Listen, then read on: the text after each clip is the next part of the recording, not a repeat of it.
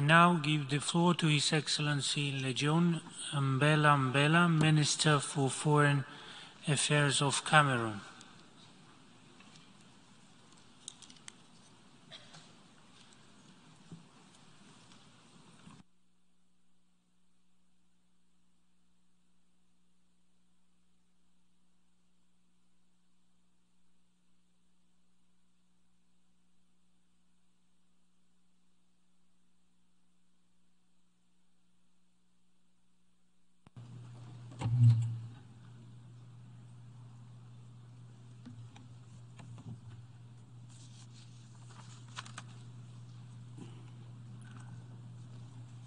Monsieur le Président. Mr. President of the General Assembly, ladies, gentlemen, heads of delegations, distinguished Secretary General of the United Nations, ladies and gentlemen, allow me at the outset, on behalf of the President of the Republic of Cameroon, His Excellency Paul Biya,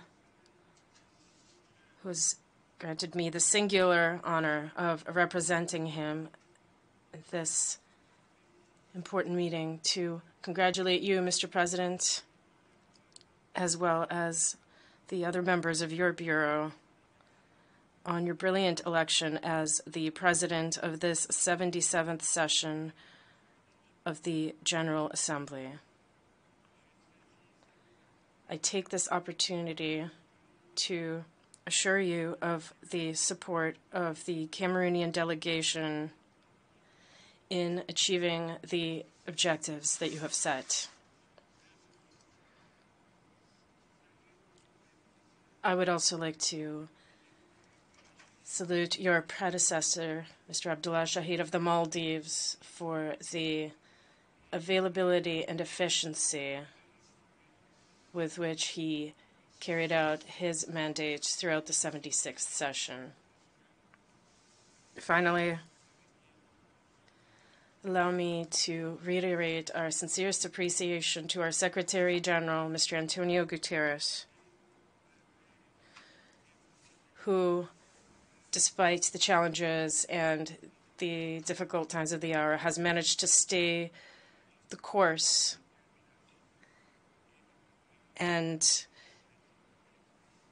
defend the principles enshrined in the Charter of the United Nations with courage, determination, and dedication. Mr. President, you have proposed that this general debate be structured around the theme, a watershed moment, transformative solutions to interlocking challenges. This theme comes at an opportune time in a particularly difficult context, as the COVID-19 pandemic has, for almost 3 years now, continued to affect the course and the management of world affairs, the complexity of which at the global, regional, and sub-regional levels does not require any further demonstration. On the political level, rivalries for power, interest, and hegemony are developing all over the world. As a corollary, the arms race is intensifying and becoming increasingly more refined. Above all, on the seas and oceans, in space, including outer space.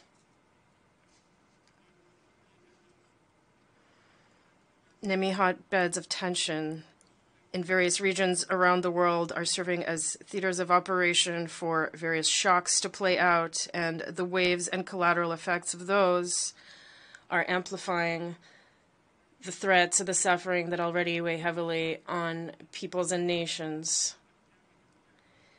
in terms of loss of human life, material losses, migration, environmental degradation, disruption of financial systems, food and energy crises, to name just a few.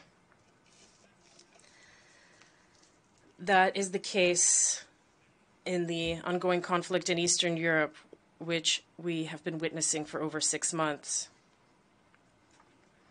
Indeed, the government of Cameroon has been closely following the situation regarding the confrontation between Ukraine and Russia. As you are aware, the peaceful settlement of disputes between states has always been one of the fundamental principles of my country's foreign policy. In this respect, Cameroon has, from the very beginning of the crisis, reiterated its position by calling on the two parties to open negotiations with a view to reaching a concerted solution so that the ideals of peace, security, and sustainable development which underpin our organization can triumph. On the African continent, these hotbeds of tension also persist.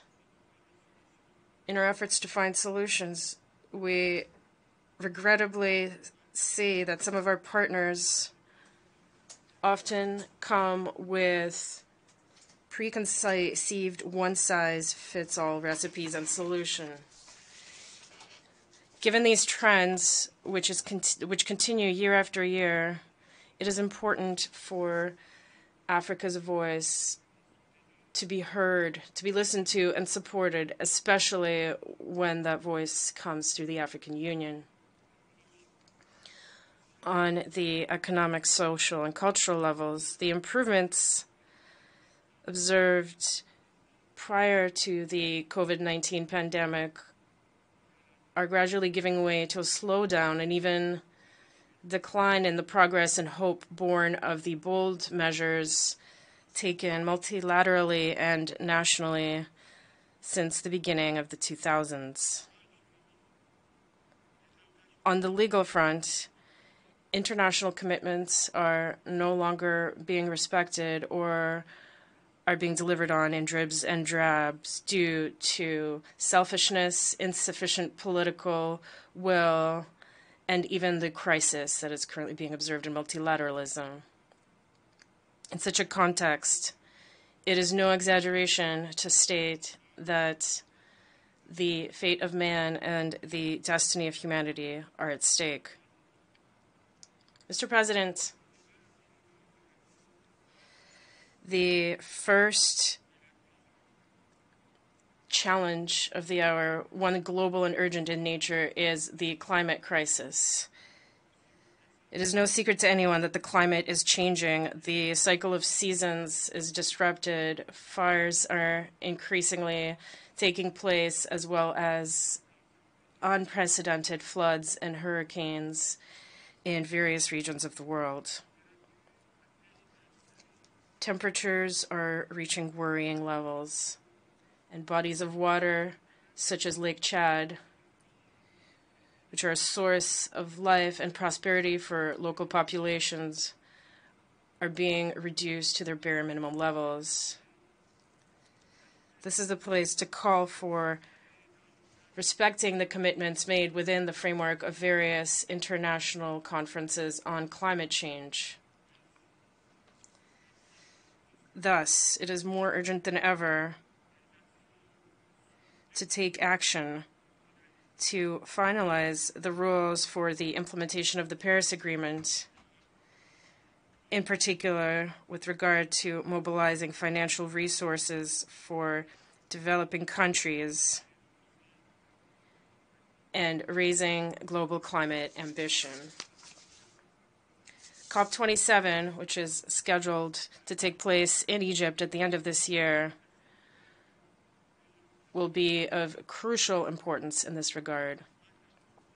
It must provide urgent and decisive answers for the survival of the planet and better address this concern with innovative technologies. The fight against climate change is everyone's fight. It is a fight for everyone and for every day. It is truly a universal responsibility. Aware of this major challenge and of its responsibilities, Cameroon has made the commitment to reduce its greenhouse gas emissions and has set up an appropriate legal and institutional framework in order to achieve this goal. Thanks to the forest mass of the Congo Basin, one of the environmental lungs of the globe, the countries of Central Africa, united within COMEFAC, are making a major contribution to the search for solutions to climate change throughout the world. They ask, in turn, that sufficient financial and technological resources, which are regularly promised by developed countries, be granted to them in order to enable them to preserve, maintain, and regenerate this important environmental basin. The same goes for financing necessary to implement projects designed as part of the Green Sahel Initiative or the restoration of the Lake Chad Basin. Moreover, on the occasion of the review of its nationally determined contribution, or NDC, Cameroon has reaffirmed its commitment to this international effort by increasing its greenhouse gas reduction commitments from 32 to 35%, including 12% unconditional and 23% conditional on support from the international community in order to address climate change. For Cameroon, combating climate change is seen as a development opportunity rather than an insurmountable challenge. Every country holds one of the digits of the access code to a new era where the planet can breathe new clean air without carbon but rich in oxygen. The younger generations challenge us to take action rather than simply making grand wishes. Mr. President, like other priority threats, the issue of migration is pressing, despite the efforts made by the Office of the UN High Commissioner for Refugees, as well as efforts made by host countries and development partners.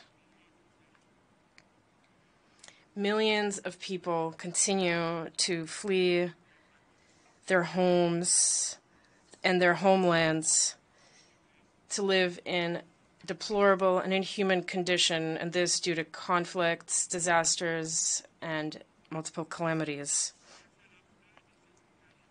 Faced with the scope of this human tragedy, which appeals to our collective conscience, we have a historic responsibility, a responsibility to act. And my country does not intend to shirk this responsibility. Faithful to its secular tradition of tolerance and hospitality, Cameroon has always been a land that hosts refugees as well as those in transit. Because of its stability, for many populations, it represents a refuge as they search for peace. As you know, Cameroon is currently hosting more than 500,000 refugees and asylum seekers, which puts it 19th in the world ranking of refugee hosting countries. In addition to the tripartite convention signed with UNHCR and affected countries in order to facilitate the return and resettlement of refugees in their country of origin, in April, my country hosted a regional ministerial conference on solutions for forced displacement linked to the Central African crisis. This conference is held pursuant to the Declaration of Yaoundé, which proposes common solutions, inclusive solutions for forced displaced persons in Central Africa.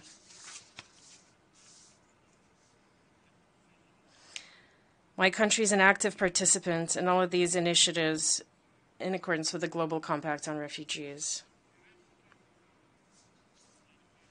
Turning to a different point, we also condemn the persistence of terrorism and violent extremism, whose impacts continue to weigh on the world order. Many regions are suffering from the resurgence of subversive operations carried out primarily by terrorist organizations such as Boko Haram, which is rampant in the Lake Chad Basin. The northern part of Cameroon is also seriously affected by this. Faced with the threat and exponential progression of terrorism in various regions of the globe, my country reiterates its call for strengthening and pooling strategies to combat terrorism. This pooling of efforts would seek to effectively fight this threat in all its forms and manifestations, as well as to strengthen the capacity of sovereign states that fall victim to this phenomenon to track and neutralize terrorists, to identify financing solutions, and amend and implement international and regional agreements to punish terrorism, which is constantly evolving.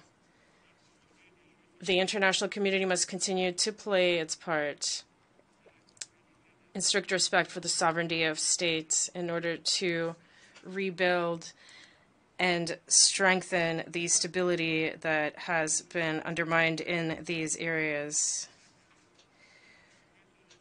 We thank our bilateral and multilateral partners who provide assistance to the joint multinational force that has been set up in the Lake Chad Basin to combat and eradicate Boko Haram. This assistance deserves to be increased given not only the proliferation of regional terrorist groups affiliated with the Islamic State, but also the increasingly sophisticated means used by these terrorist cells as they grow in number thanks to the enrollment of combatants from former terrorist hotbeds that have since been cleared. Mr. President, it is imperative for the international community to continue investing in the fight against poverty and inequality. The 2030 Agenda for Sustainable Development, strengthened by our common agenda formulated by the Secretary General, must be actively supported and fully implemented. What is most lacking at the moment for the implementation of this is financial and technological means, as well as synergy between the partners involved in its implementation. Cameroon is very committed to this path, as demonstrated by its recent presentation of its voluntary national program at the high-level political forum of the Economic and Social Council of the United Nations. Mr. President, due to its commitment to peace, territorial integrity, and its policy of national integration, my country's government continues to demonstrate openness and willingness to engage in dialogue to put an end to the socio-political crisis in the Northwest and Southwest regions. Thus, after holding our Grand National Dialogue in 2019, we continued the process of accelerating and further deepening decentralization. The Centers for Disarmament, Demobilization, and Reintegration established in these regions, as well as in that of the far north, welcome and train large numbers of my young compatriots who have laid down their arms and renounced violence. The state is exercising its sovereign prerogatives throughout the entirety of the national territory. The current challenge facing our government is to continue implementing reconstruction efforts in areas affected by various challenges through our plan for the restoration of the above-mentioned regions, together with the UNDP. At this stage, I would like to sincerely commend the dynamic efforts and contribution of the UNDP in this area, and I take this opportunity to thank our bilateral and multilateral partners who are contributing to these various mechanisms which are true tools for building peace in Cameroon. I also launch a heartfelt appeal to the international community to mobilize more actively to support these plans in order to allow my country to continue remaining a haven of peace, the haven of peace that it has always been. More broadly, regionalization in my country is underway, and it continues to strengthen the participation of Cameroonese citizens in running the country's affairs.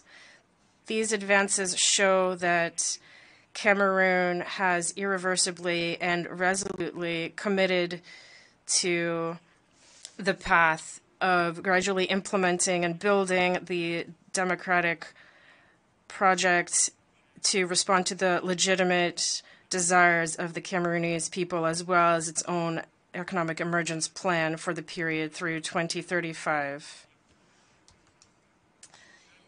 In this, Cameroon promotes in all circumstances, and thanks to these structures that it has established to this end, a constructive, regular dialogue between the various components of its population and members of the diaspora in order to mobilize them for the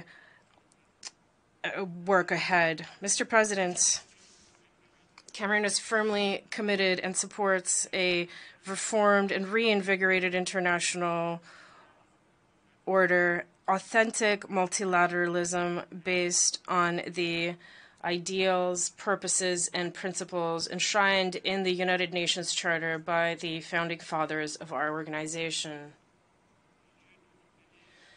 Here, I wish to reiterate our support for the reform currently underway within the United Nations and the goal of creating a Security Council that is more representative, equitable, and efficient.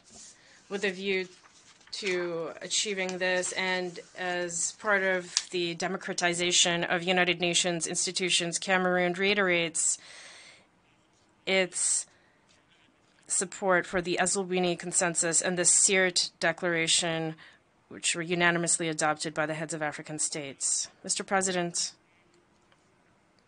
to conclude my remarks, Cameroon reaffirms its support for all of the reforms currently in progress that seek to revitalize the General Assembly, strengthen the Economic and Social Council, and streamline the Secretariat, following the agenda set by the member states of our organization in order to strengthen its stature and its ability to better address the global challenges of our era. Thank you very much for your kind attention.